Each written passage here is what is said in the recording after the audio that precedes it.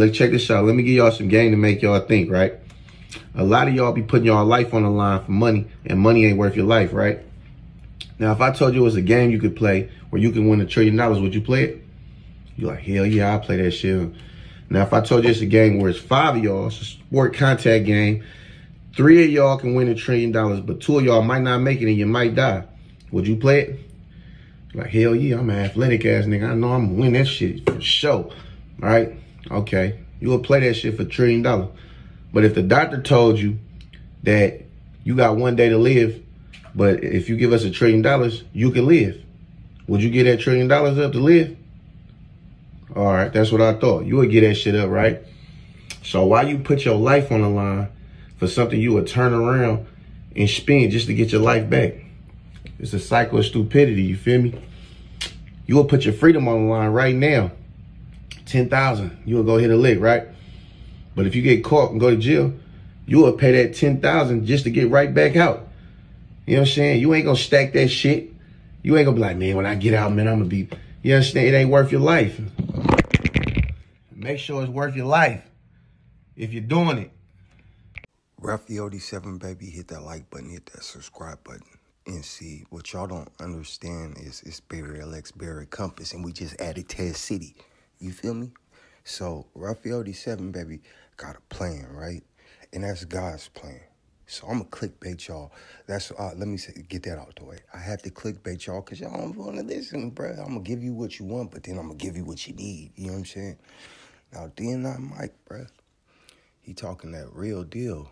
That's that real deal. He trying to tell you, right? Is the streets really worth it if you would pay whatever you just hustled up to get back? That's a conversation. You know what I'm saying? That everyone should ask themselves that's playing in the game of no return. You see what I'm saying? Like, bruh, today I got to go to my uncle's funeral. My great uncle, though. That nigga, ever since I was a little boy, used to shoot that shit in his veins. Bam, bam, bam, boogeyman. Right? Y'all think this shit in the beginning is fun.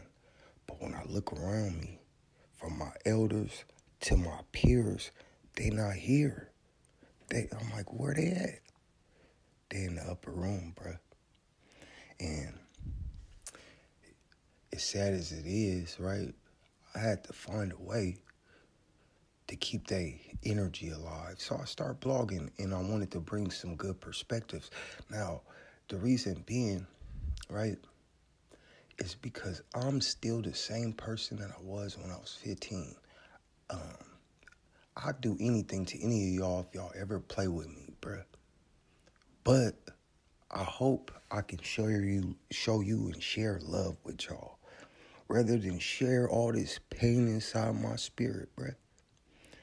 And I hope I detour you away from it. And I'm trying to bring you the names that you respect to detour you from it. They trying to drop the knowledge, but when they do, nobody listens. So I'm going to clickbait y'all asses. Raphael87, baby. Hit that like button, hit that subscribe button. Barry Lex, Barry Compass. I see a lot of people losing. They don't know how to win. Sometimes breathing is winning. Living in sin. They're higher than most. Trying to see how high I can go. Always optimistic. If you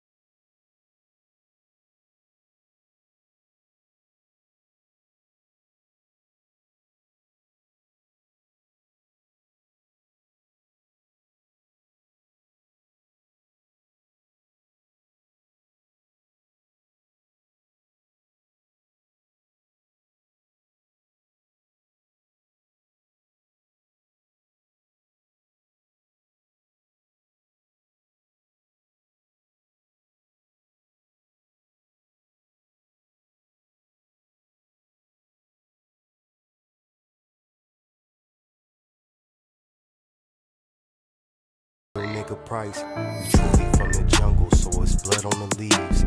It's blood on my hands, shit, it's blood on my sleeves. It's blood on my heart, so it's blood that I bleed. But it's love in my soul, so it's love that I need.